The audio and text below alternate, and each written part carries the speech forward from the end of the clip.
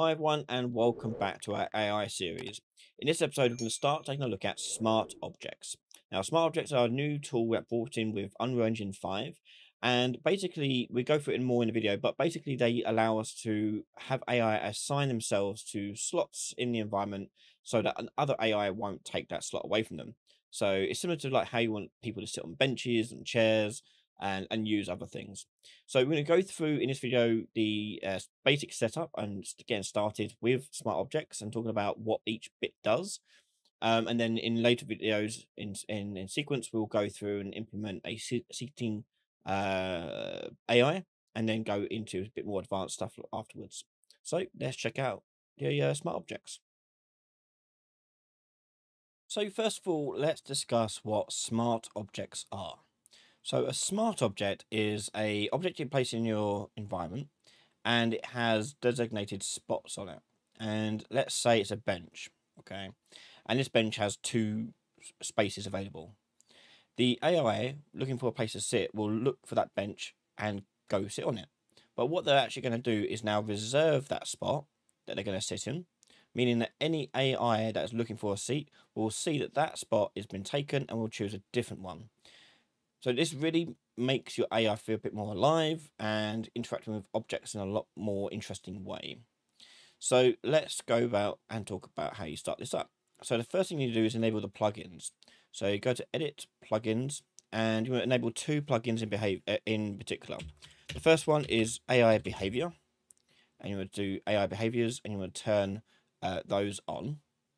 So turn that on. Yep. And we also want to turn on smart objects. And I've already got mine turned on here. Okay. So turn those both on and then you'll restart Unreal and wait for that to come back up. There we go. And that is it. So now, if I go into my Content Explorer, I'm going to go into a new folder I've made called Smart Object. And I'm going to create a few classes. These are a few things that you do need for each smart object.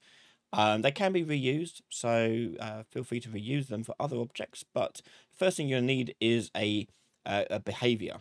Okay, so I'm going to search for gameplay behavior, and there we go. Gameplay behavior. You can click on that top one there, and click select, and we'll name this one SO test behavior. Open this up, and you'll see what this looks like. So it's pretty basic. All it is a place to decide what's going to happen when the AI goes to that spot. So, for example, play an animation, which is quite a common thing you'd do. So this is what goes on in here. We'll come back to this in a moment and talk about how you set that up. The next one you're going to need is a behavior config. So when we search for that, you may have noticed there's one at the bottom called behavior config. So you're going to click on this and click select SO test config. And this one's a really basic class. All you've got to do is open it up and decide what behavior class it's going to be using. And we're going to choose the one that we just made, the SO test behavior. And that's all you do. Yeah. So hit compile and save that. Okay, next we're going to create is a data asset. We're going to go to miscellaneous data asset, and you're going to search for smart object definition. Going to select this and do SO definition test definition. We call test definition, and this is where you decide where the slots go. Okay, this is how you organize them and assign what they do. You can assign different behaviors to them if you want. But yeah, that's what that is. So this is what we need to get started, these three things here. So we're going to get started off with the test behavior. Let's open full blueprint editor. And the main thing you'll be doing on here is in the functions override. So we can go to override and you'll see there's a few here. We've got unfinished for character pawn and just plain old unfinished, and untriggered character and pawn versions also included. And if it isn't clear what these actually do from their naming, triggered means it has started. So when it starts doing this, so when it goes to sit down, goes to the spot and reaches the spot, that's going to trigger there. And unfinished is where it's finished doing that, and you've declared it to be finished. So we're going to go onto triggered character. And on here, you're going to get the avatar, which is basically the character you're going to get from it. The config, that is relevant to it. And the smart object owner, so the actor itself that owns the smart object. So the first thing we're going to do is we're going to promote our avatar here to a variable. So we've got access to it later on. It'd be quite useful to have. And then we're going to tell it to play an animation. Okay.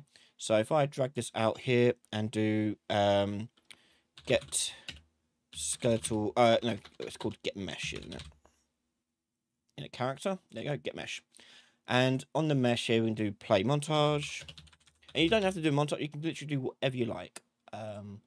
It's pretty cool. Yeah, so you could do for a thing, for example, where the AI goes up to a door, pushes a button, and a door opens. And then they go through the door. So you can do some pretty interesting things with it. So here we're going to choose a montage to play. Do I have any I can use? There we go. So I've brought in a chair sitting montage. It's pretty basic. I can show you. It's just this. Yeah. And we'll close that. And tell it to play that. Okay.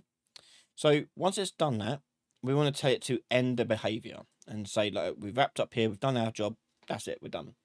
So if you search for end behavior, and we'll plug this in completed, and just in case, it's a good idea to put it also in interrupted as well, just in case the montage gets blocked by something. And the avatar is going to be our avatar reference there.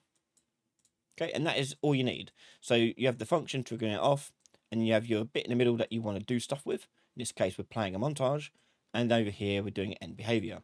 And as I said, you could do whatever you like in the middle here. You don't have to end behavior right now. You can do it later. You could do timers. You could do whatever you want to say the behavior has finished doing its job. So that is all we're going to do. Compile and save that. And we're going to close this. So now we need to go to our definition asset, which was this data asset thing that we made. So let's open this up. And you can see it looks pretty different from other data assets. So on the right hand side here, you've got smart object definition. So this is where you define the slots and the behaviors of each slot. And you've got some preview stuff up top here. And that's it, really. It's pretty basic. So we're going to go to slots here. We're going to add at least one slot. And it appears like this. And here's quite good because it shows you which way it's facing, which orientation it has, placement, so on. And on this slot here, you can either name it if you want. You can give it tags if you want. You can give it its own unique behavior. So you can have multiple slots, one with a different behavior than others. Yeah, so maybe you've got something that is like they go sit on a chair, like a sofa, but one of the sofa seats reclines. That could be a slightly different behavior definition for that one slot there. But we're going to keep ours simple and just do one. And we're going to go to default behavior definitions and add at least one here. Right, so if you don't see anything here, the config is missing. That can happen. Now, the reason why is because there's another plugin that you need to install, I believe. So if we search for smart objects, and we're going to turn on gameplay behavior smart objects. Yep. And restart now. And then with that restarted, if we go back to our definition, we can now see our smart object definition here. Okay. We can click on that, open it up, and then we can choose our config from the test. Config. Okay. Which in turn has the behavior assigned to it. So there we go. And we're going to hit save, and that's our definition done. So now we've got to actually create the actual object itself. So we need to create a smart object. So we're going to go into our folder here, create the blueprint class, go and we're going to choose actor. And then we're going to go and call this one SO chair. Okay. And open it up. And in here you'll have like your mesh and other things in it. So let's just do a simple cube to sit on. That'll do. And we're going to also have our smart object gameplay component. Yeah, we'll attach it to the cube there. So this is our smart object. I'm just going to move it up a little bit. And over here on the right hand side, we define it with the definition asset, the one we just made.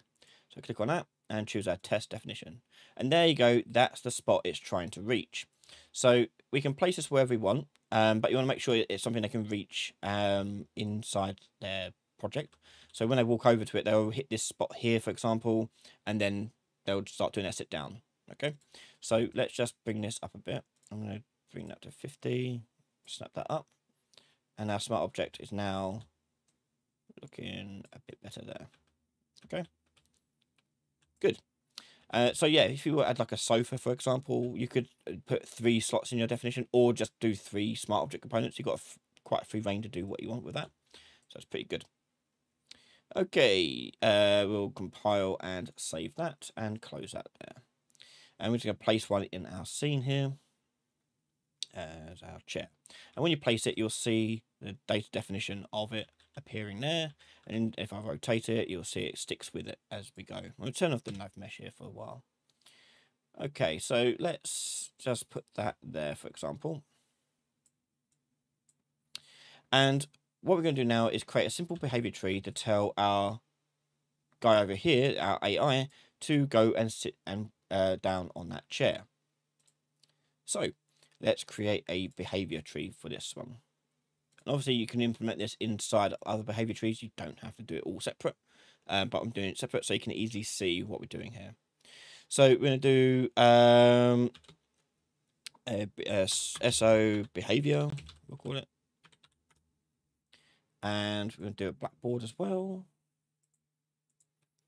SO Blackboard. And we're going to open up our Blackboard here. So when you bring in Smart Objects plugins, you're going to go to New Key and notice a new option. You've got SO Claim Handle. Okay, so Smart Object Claim Handle. You're going to click on this and assign it to your Blackboard. Okay, so I'm just going to call that as it is, SO Claim Handle key, and leave it like that. And then that'll do it for now. And in the next part, we'll continue on with the behavior tree and putting in the behavior for him to walk over here and sitting down. So see you in the next part. So there you go. Our smart objects are all set up and ready to go. We're now going to do in the next episode the actual mechanical part of getting them to walk over and use a chair and sit down, basically. So in the next episode, you can find out over on patreon.com/Ryan Laley. You'll find all my videos early before everyone else from just $1 a month. So massive thank you to all my patrons and YouTube members for their continued support.